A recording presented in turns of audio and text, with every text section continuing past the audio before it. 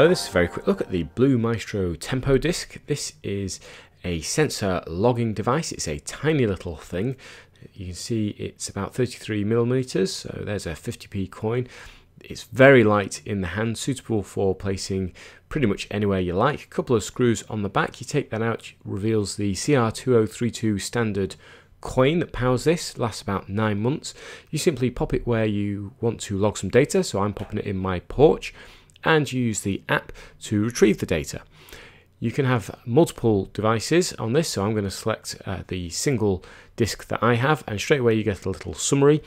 The app is okay, it's fairly clean. It doesn't feel quite as modern as say a Google app or maybe an Atatmo app, but it does the job. So here you can see we've got a battery level of 92%, you've got temperature, humidity and dew point, you've got high, low and an average, and you can also download this data for further use. None of this is touchable, so you can't delve into the data on this screen anymore. You can view a graph and you can view the actual data as well. So if I just click graph, it will plot the graph. You can see this is recorded several thousand, I think it's almost 6,000 data points, and you can see it's clearly recorded the temperature, humidity and dew point, and you can scroll right the way back to see this. Unfortunately on the graph there's no kind of indication of the time or date. To see that, you can view the table view, which shows you the raw data, and that includes the time, date and the sensor readings. This can be exported. Obviously it can be a little bit clumsy to manipulate data on a mobile, so you can download this to your device.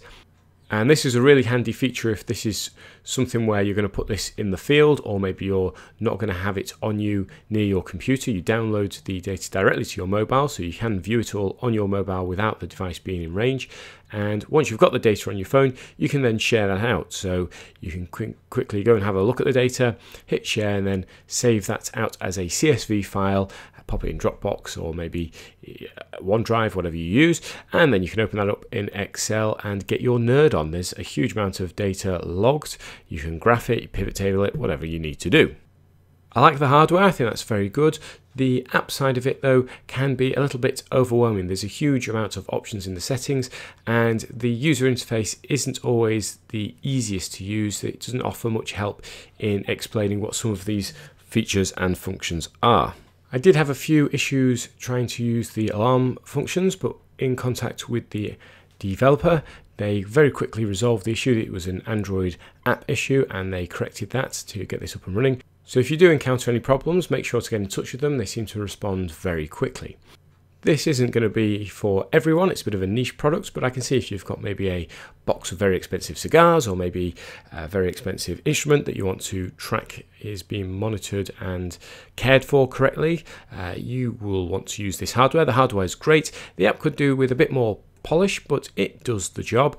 I'd like to see things like more help with what all the different commands do. You can lock this down if you're using it in flight so that it doesn't keep broadcasting, so that it's flight safe, and you can also put a password on to stop others from grabbing the data. I hope you found this short review useful. Thanks for watching. If you've enjoyed the video, please consider hitting the subscribe button. I'll see you next time.